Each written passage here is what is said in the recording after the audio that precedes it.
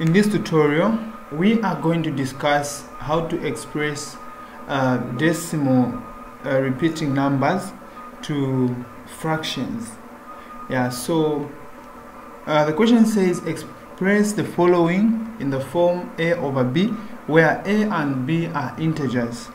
Alright, so this is a very simple question. If you have not yet subscribed to the channel, make sure that you click on the subscription button below the video and also click on the notification button so that you don't miss out the videos that I'm going to be posting. And if you have any questions or you want to join the online tuitions that I conduct for physics, mathematics, chemistry and biology, feel free to contact me using these lines on the screen. Alright, so let's quickly begin to solve the question. So this is a question, this is a very simple question rather. Let's start. So the first question is 0.33. So how do we express that into a fraction? So there are just a few steps that you need to follow for you to know how to do, how to express all these numbers into decimal, rather into fractions. All right, so I'm going to equate what I've been given there. So the first one there is 0.33, and we've been told that 33 is repeating. So now how do we express this into a fraction? So I'm going to say let x be equal to 0.33. So after doing this, the first step that I'm supposed to do, so step number one, so I'll say step one, I'll move this decimal point closer to the repeating number. So I think the best way I can explain this is maybe let me create an imaginary number, and then after doing that I'll pick a few questions from these that we're going to solve together. So if you have, let's say for instance, x being equal to 0. Let's say maybe you have a, b, c. This is just a number, and let's take for instance c is repeating in this number. C is repeating in this number. So how do we express this as a decimal, as a fraction? So the first thing, you move this point closer to the repeating number, and that will be 1, 2. So if it moves 2 times, it means that you are multiplying the whole equation by 100. If it moves once, you are multiplying it by 10. If it moves 3 times, you are multiplying it by 1,000. So in this case, it will move 1, 2 closer to the repeating number, meaning I'm going to multiply it by 100. So 100 times x, that will be x. 100 times this whole figure here, that will be a, b, point, c, bar. So after doing this, the other thing that we're going to do is to move this point again to cover the repeating numbers. So if we move this point to cover the repeating number, here we only have one repeating number, meaning we only have to move one step. So I'll move that step, and that means we're multiplying the whole equation by 10.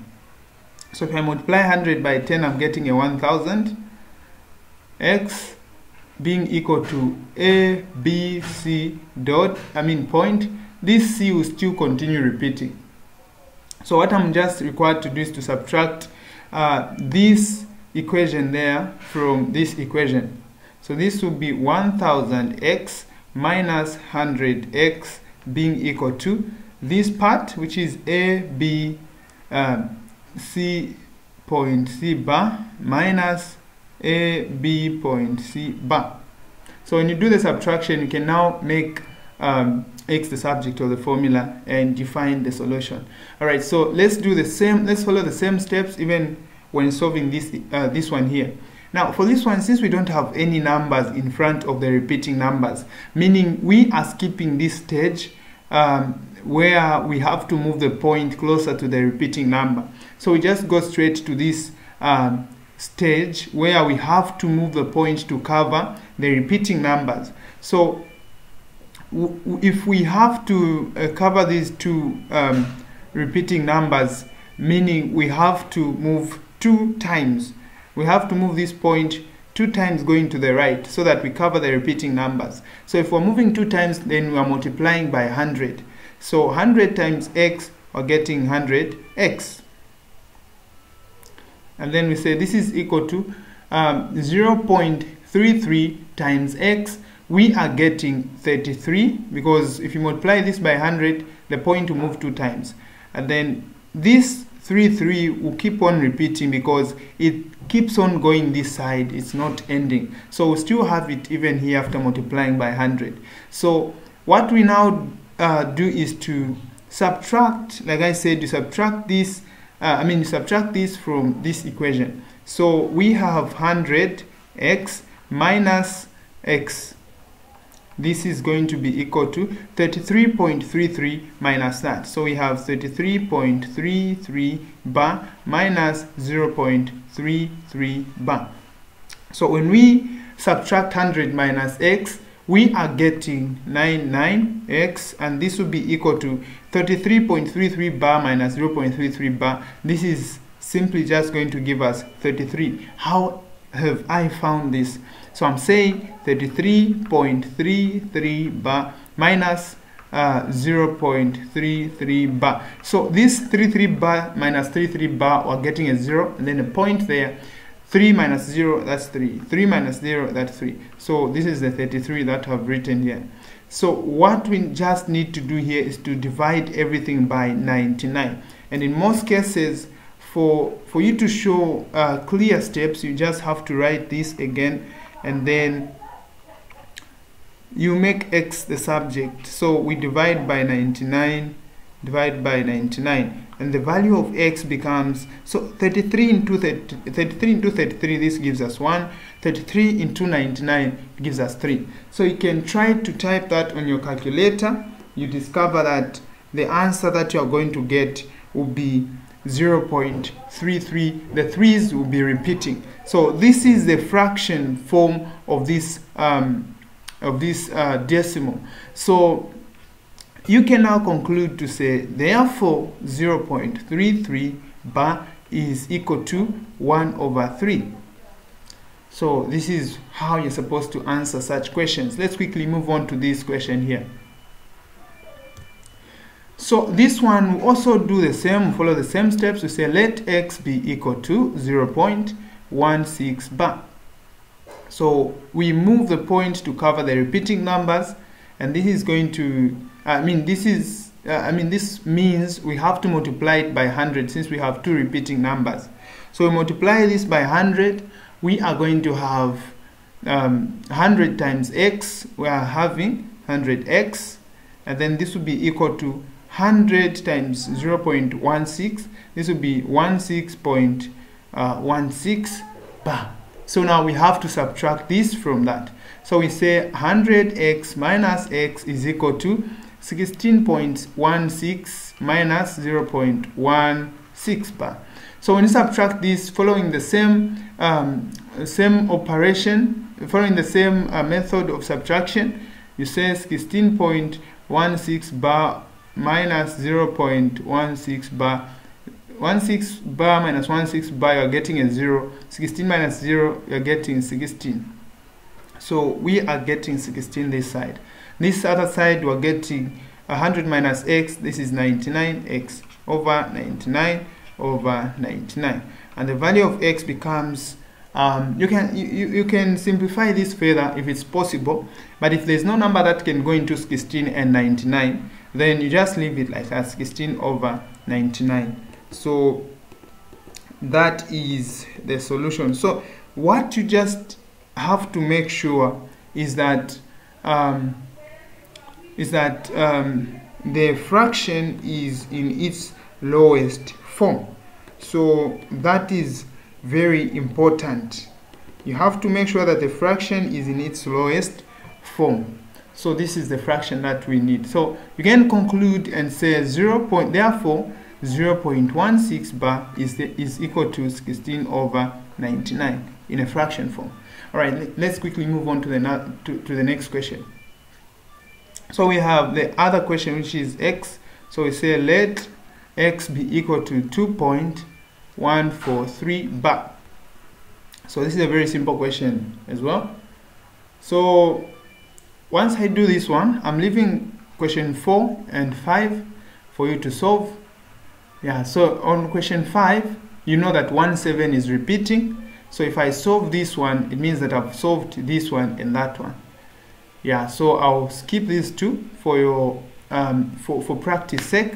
You can solve them and then you give me the solution. You send the solution on WhatsApp so that I check if you are correct or wrong, or in case you know that you are correct, there's no need to send. All right, so I'll skip and I'll solve this other question. So let's quickly solve this one. So we say x is equal to that. So we have 3 repeating numbers, meaning we're multiplying the equation by 1000. So we say 1000 times x, we're getting 1000, x being equal to 1000 times that, we have 2143.143 bar. 143 bar is still repeating, so you don't have to leave it. So now we can subtract this from that. So we say 1000 x minus x is equal to this 2143.143 bar minus 2.143 bar. So when you subtract this, you are getting 999x being equal to, so what is the answer if you subtract this and that? So we're saying 2143.143 bar minus 2.143 bar. So when you subtract this and that, you give you a 0 there. This will give you a 0. This and that will give you 1. We have 4, 1, 2. So we have 2141. So we have 2141. So we can now divide everything by x, or rather by 999. So we have 999 over 999. The value of x therefore gives us. So you can reduce this if it's possible. So if it's possible, you can reduce this. But if there's no if there's no way you can reduce this to its lowest term, then there's no need. Yeah. So I believe there's no number that can go into this. Okay, so you leave it like that. So we have 2141 over 999. So this is the solution for this answer, for this question rather. So let's quickly move on to this one. I'm leaving this one and this one as your practice questions. Yeah, so you can solve them, and if you finish solving them, make sure that you forward them to any of these lines and ask whether you are correct or wrong. Yeah, so I'll tell you whether your solution is wrong or correct to help you understand more. All right, so if you have this kind of equation, you follow the same procedure. So you have 2.590 bar. So we have seen that 90 is repeating. So now how do we solve such equation? So we say let x be equal to that. And remember what I said, if you follow the steps properly, there was a part which I mentioned to say you have to make sure that you move this point closer to the repeating numbers, and this means this point will have to move once so that it is there. All right. So and for us to move that point to this point, we have to multiply the whole equation by 10. So if we multiply the whole equation by 10 times x will give us 10x, and this will be 2.590 times 10, we're getting 25.90 bar. And the other step that follows is to move this point to cover the repeating numbers. So for us to cover the repeating numbers, we have to move 2 times going to the right. So moving 2 times means that we're multiplying by 100. So 100 times 10, we're getting 1000x, and this will be equal to 2590.90. So this is exactly what you're supposed to do. So the other thing you're supposed to do, yeah, so you subtract this equation from that equation. So we are going to have 1000x minus 10x being equal to 2590.90 bar minus 25.90 bar. So 1000x minus 10x, this will give us 990x being equal to what? 2590.90 minus 25. This is going to give us, so we can do the quick subtraction here. 2590.90 minus 25.90 bar. So this and that will give us a 0, then a point there comes. So we say 10 minus 5, we get a 5 there. Then 8 minus 2, we're getting 6. Then we have 5 and 2. So 2, 5, 65. So we have 2, 5, 65. So we're dividing everything by 990. 2, 5, 65 over 990 over 990. So that we make x the subject. So here it's just a matter of dividing this. You find the number that can go into both 2565 or 2565 and 990. So let's see if there's a number that can go into that. Yeah, so these are very simple questions. These are very simple questions. So let's check if there's a number. So 45 can go into both 2565 and 990. So 45 into 2565, it gives something like 57. Yeah, so when you multiply 57 and 45, you discover that you get 2565. So 45 into that gives 57. 45 into 990, we're getting 22. Yeah, so when so this is the solution. So this is an improper fraction of this given expression there. Yeah, so it's as simple as this. There is nothing difficult about conversions from decimal to fraction.